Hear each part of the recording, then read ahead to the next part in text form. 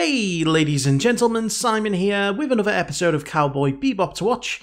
This is the newest series on the channel, and the first episode that we watched was, well, it was interesting, and it finished on a rather dark note with an apparent murder/suicide, I guess. But the premise seemed fairly simple enough. We have Spike, who is one of the two crew members aboard a spaceship called the Bebop, and apparently he is a bounty hunter. Now, he seems very laid back, very chill, very calm and collected. You didn't really learn too much about him as a person, I guess, in the first episode. We just kind of had an introductory kind of mission where this guy who was he'd stolen this huge supply of red-eye, which apparently was this drug which gave you immense strength and combat ability, and also made you a little bit crazy. He'd stolen a bunch of them with his apparently girlfriend and was trying to smuggle them out of the system. She wants to go to Mars to live a better life. Instead, they ended up in Tijuana in space, not Tijuana, Mexico, apparently, which is what I thought it was. But then when I saw that there was a big kind of halo ring, I realized, no, that's not Earth. And it was a very kind of strange setting. But then again, I suppose when you combine sci-fi and Western, which is very much the elements that it seemed to have, there was very much a Western setting to the music, and then the sci-fi elements, well, you've got spaceships and it's based in space. It's a very interesting mix. It definitely is unique and something that, I don't think I've seen in a TV show before anyway. I mean, there was Cowboys and Aliens, but we don't talk about that because that wasn't very good. It wasn't very good at all. But I enjoyed Steve Bloom's performance. People have said that this is the best dub of any anime series, which is refreshing to hear. I'm a fan of the dubs, and it's always nice to hear when, a dub gets praised. So it must be pretty good if it's won over, people who I've seen, kind of refuse any kind of a dub.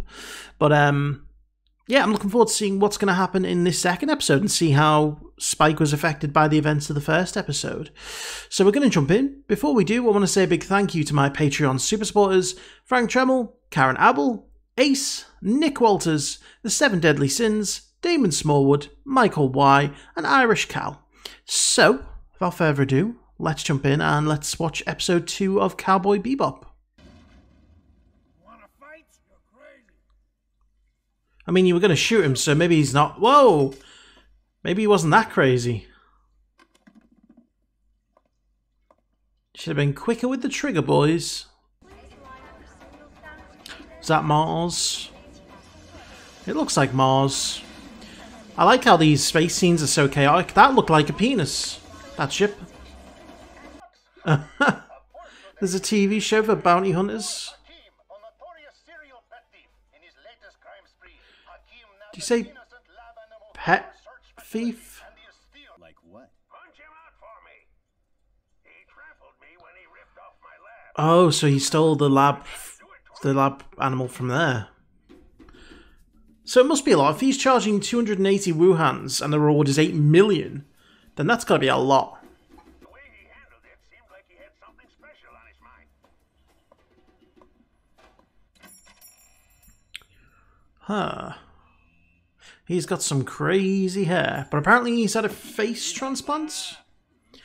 Also pretty sure that was Leorio from Hunter x Hunter right there.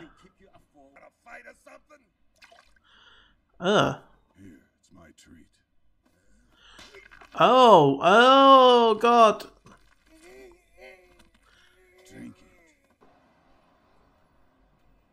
it. See? Oh shit, it was Leorio. He stole it. What kind of loot I got? The shady kind. Listen, bro, here's the deal. Bro. Anything here on Mars belongs to human lives. And of course, choice information can be purchased as well. So if you want to know something, let me see some cash. Totally tubular, dude. You know? Hey, pretty good eye. That's the real one from back in the mid-30s. Oh wow, he's good with the nunchucks.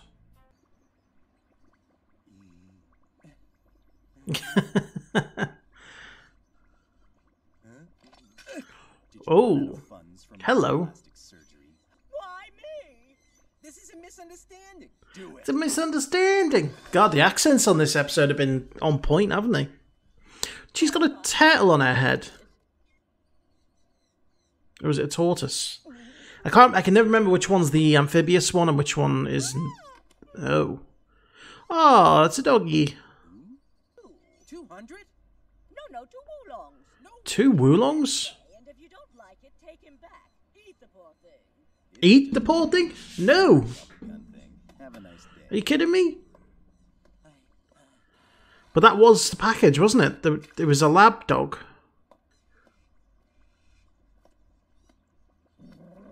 Oh. Oh, go doggy. Run, animals, be free.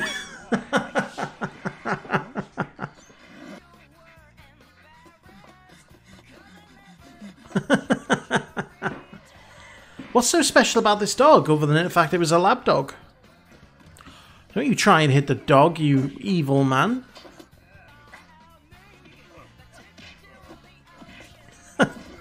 The dog's happy just to watch. Bye, dog. I've never seen a dog do that before. Oh no, puppers. I mean, I know you meant well because you wants to... Shut up. Shit! This whole thing gives me a headache. All because of this worthless mutt. Oh. The dog is worthless, Spike. Got to find it. If it falls into police hands, we're in very deep shit, my friend. Seems that way. All that work. He just swore. Experiments. It'll all be for nothing if this gets out in the open. Seems that It's not often you hear swearing in anime. What we put into that data dog. You mean impossible? Why? Hey, wait a minute. What's going on? Oh dear. So he was going to sell the dog to someone, was he? I guess.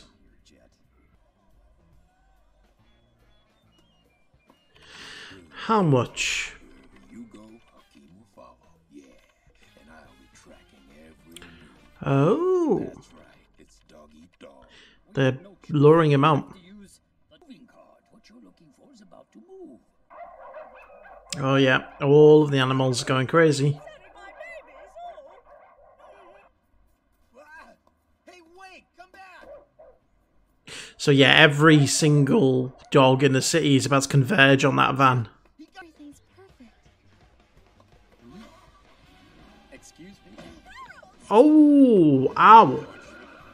Right in the face. What the devil do you think you're doing? He's got a wedding cart. Now don't get too hot-headed, Spike. You haven't seen hot-headed yet, Chet. Nope, though he does seem slightly pissed. There's our man. Oh, he's coming in his plane. The ship. Whatever. Oh, nice. Don't head the dog. This is a crazy scene. Oh my, this dog knows what he's doing, doesn't he?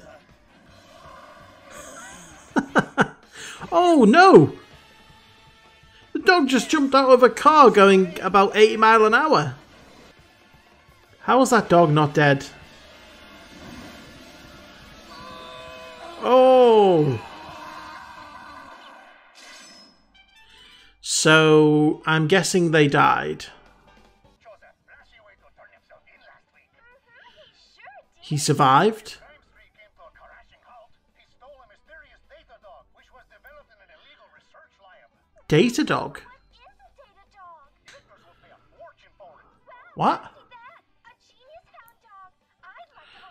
So, I mean, it makes sense as to why the dog was trying to do things that a normal dog wouldn't do. And that woman's like, I could have bought that for 180 woolong. I doubt it. Hey, Oh, they've got the dog? No dogs on the table. Please tell me the dog's going to be a part of the show from now on. That's why I said I didn't want any stray mongrel mutts in here. but you're the one who brought him here. Anyway, we gotta do something about the ticks. Ticks now. Let's just salt them and eat them. What? No. Spike? Okay, so crazy episode. And once again, Spike misses out on the bounty. I'm willing to bet that's going to become a recurring theme where he means well. He goes out and does well to save people or, you know, finds his target, but just somehow it slips through his fingers and he's going to be eternally broke. You know, that seems like that's what the show is going to be about. It was a fun episode. Half the time I didn't know what was going on, you know. I was sitting there thinking to myself, what is so special about this dog? And why is it acting so strange? Why is it acting so intelligent? And apparently a data dog is exactly that. It's intelligent. Now, I was a little confused about, like, I thought that Spike went out originally on a contract to get this Hakim because he's worth 8 million Wulong. But he seemed more interested in saving the dog because they said that the owners could possibly be rich. But I mean, you know for a fact you could get 8 million Wulong if you capture Hakim. So why go for the dog? But it's done. I can't believe they survived that crash. That was like a 200-foot fall. You know, vehicle. That would surely just explode on impact, you know? But I'm hoping the dog now becomes a regular member of the team. That'd be amazing. If, you know, I don't know what they're going to call it. If I'm assuming it's a he. We don't know the gender of the dog, so I'm going to say it. But I'm assuming it is going to become a part of the team, which is going to be awesome. You know, an intelligent dog that Spike hates, that's just going to get in the way, but also be adorable. That's the kind of content I'm here for. That's what I want, you know. But it was a really fun episode. I like the kind of grotty, grungy setting that all of the cities, even on Mars, everything seems to be kind of dystopian and run down, you know, and it's not a very attractive looking life, you know, which is weird because I'm assuming that was Mars anyway. But that woman was talking about how Mars was a new break and they'd have a new life there on Mars as if Mars was some kind of paradise, which, you know, which isn't true. But they're keeping it very simple. There's no real bigger world explanation. It's just you're thrown into these individual kind of chases. And at one point I was thinking, okay, so we've got scientists chasing a dog napper who's also being chased by a space bounty hunter in a ship. And I just thought, that's one of the most ridiculous things I've ever heard, and it's brilliant. That's great. So yeah, I really enjoyed that.